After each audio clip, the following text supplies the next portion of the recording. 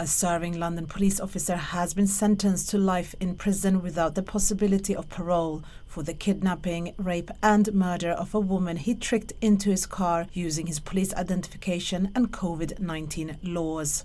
Wayne Couzens, 48, was accused of falsely arresting 33-year-old Sarah Everard for violating lockdown restrictions as she walked home from visiting a friend in South London on the 3rd of March.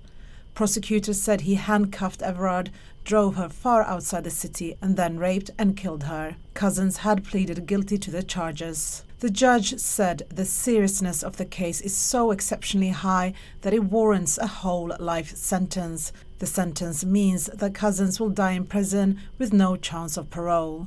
Zaria Shakili, London. Where's my order? Does anyone know how to find my order? How can I find my order?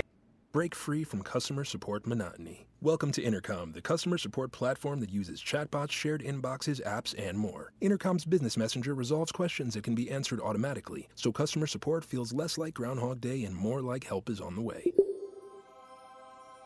Go to intercom.com/support to learn more.